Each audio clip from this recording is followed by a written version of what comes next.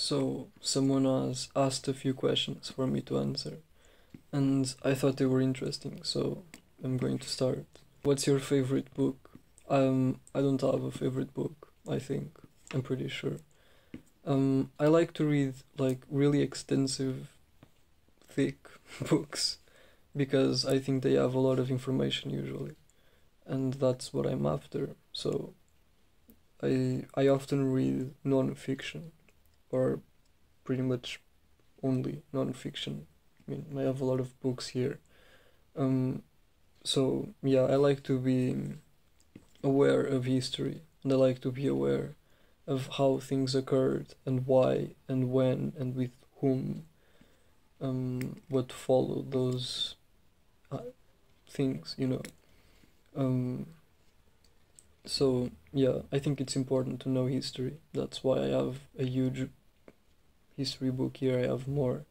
Um, I like to read a lot about religion, which kind of weird since I'm an atheist.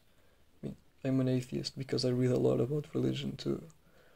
Um, I'm very much interested in everything. I mean, I can go from biology to religion to zoology to chemistry to physics to anything. Um, so yeah, I read mostly non-fiction and yep, and I don't really have a favorite book, I think. What's your favorite fictional character? My favorite fictional character is, without a doubt, the god of INTPs, our Lord and Savior, L, from Death Note. The reasons for it are quite obvious. I mean, L is pretty much the ultimate INTP. He's like an INTP in its peak form. Um, Extremely intelligent, extremely measured. He knows how to think, how to make logical progresses. Um, so yeah, I think is the peak form of an INTP, is what an INTP aspires to be. Are you into fictional fantasies or realistic topics? I think about fiction all the time, so I mean, I can do it right now. I am doing it right now, actually. So yeah, or realistic topics. I think about reality, and when I'm bored, I use fiction. So, or fantasy, let's say. Um, yeah, I like to think about reality, maybe more than speculating about fiction. Because I think it's more important in a way. I like to think about how things could be, obviously, but I think it's also very important to see how things are at the moment so that you can create the things that should be or that could be. So yeah, I think a lot about or more about reality than fiction, although I do that all the time, fiction. How is your process of imagination and how do you deal with illogical topics? Um, I don't know. I don't have a process of imagination, I guess. It's just I think about stuff and that's it. I don't I don't have a process to think about. I mean, I do have a process to think about things, but that's only when I'm being thorough, which is all the time. But it's when I want to be very thorough, then sure, I I have several steps. You can almost call it filters to make sure that my position is strong enough to be hold. Um, First, you start with a premise, obviously. Like, let's begin. Um, I don't know. God exists. Okay, a positive premise. Um, you can One of the ways of doing it, I think, is analyzing the premise in itself, the way that things, the arguments used in favor, the arguments used against. Are there any fallacies in here? Possibly.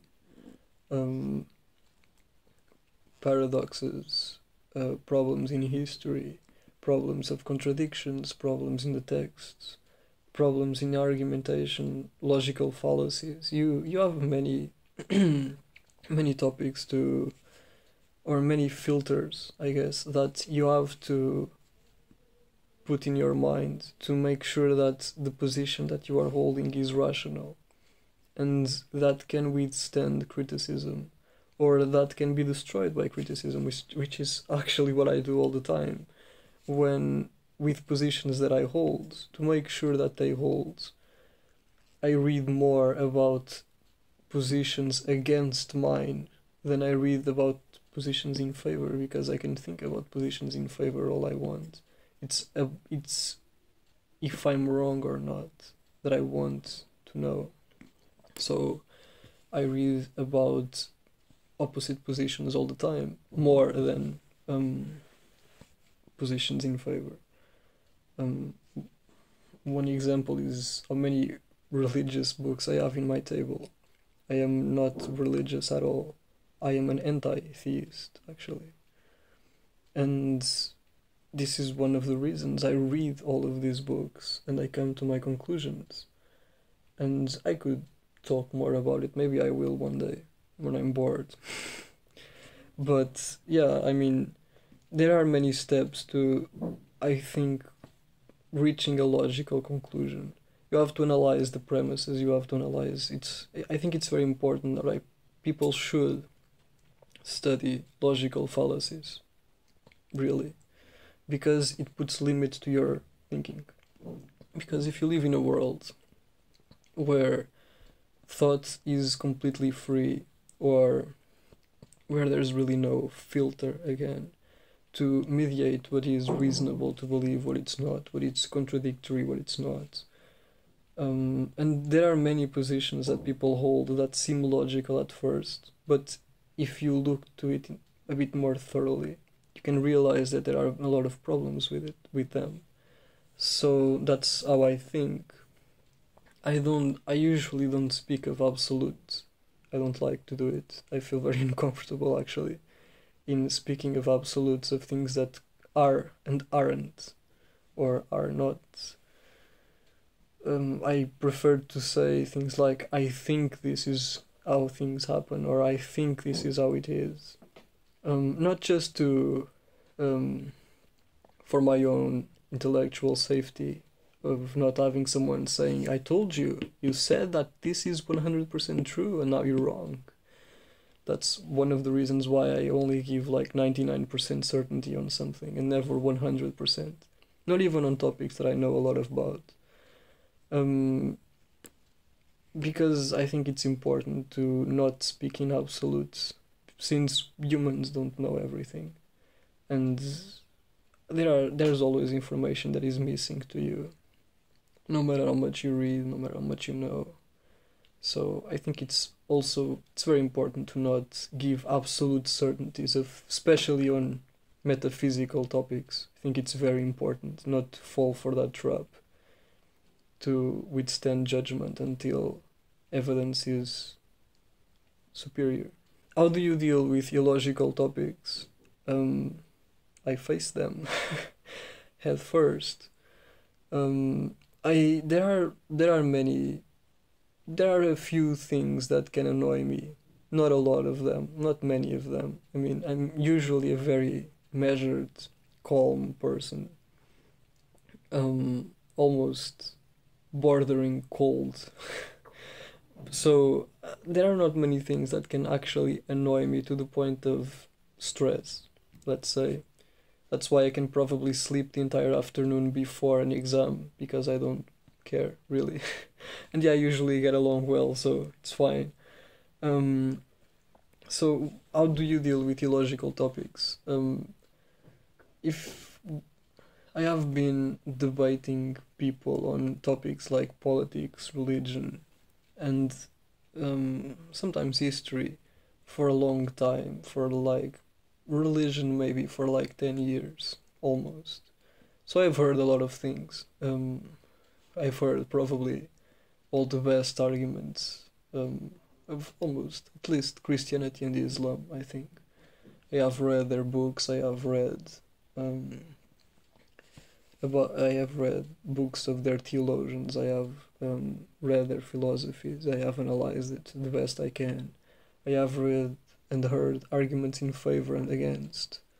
So I am more or less confident in making a judgment on religion, on politics too. I mean, I have been very interested in politics since I was a kid, so I know a few things, I guess. So, um, how do I deal with illogical topics? I mean, probably logical people would be better, would be a better question. I mean, it really depends on the person, it depends on the topic, depends on my patience too, depends on how important it is to make this person understand um, the fallacy in their reasoning. I mean, if this person is not important enough, maybe I won't try as hard.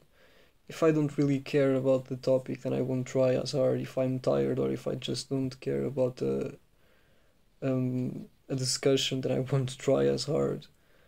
Um, I usually face people with that I think have either illogical opinions or that reach to conclusions that can be dangerous or that I can consider dangerous. So I don't shy away from an intellectual fight, let's say.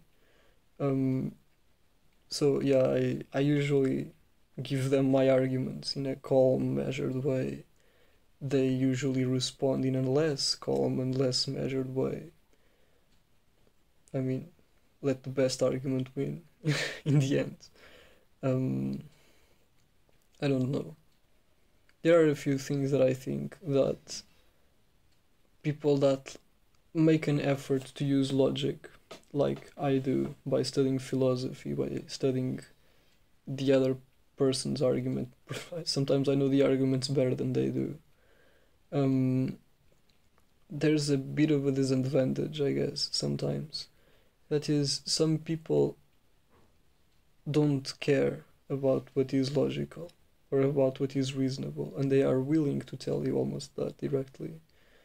And they are willing to withstand a position that cannot be maintained anymore sometimes. And this is a problem because if you are trying to reason with someone that won't be reasoned with, then you are speaking two different languages, and that person will not care either way. So it's kind of a lost cause sometimes, I guess. And I'm rambling too much. So, how is getting lost in your mind like to an INTP? Well, you kind of just witnessed that. I mean, I don't know. I start with a point, and I quickly diverge into this leads to this, and this leads to this, and this leads to five. I mean, one point always leads to the other, and the other always leads to three more, and five more, and 20 more, and then you have like an entire afternoon to think about nonsense. So, yeah, I think that's how I think usually about stuff. I create like how do you call it? I pinpoint my points, or I don't know, I make a line in my points, and it's like one leads to three and to five and to 20. So yeah, and soon you have as many topics and subtopics to think about for the entire afternoon. So yeah, I think that's how I think. So those were a few things that were asked to me, and yeah, I guess that's it.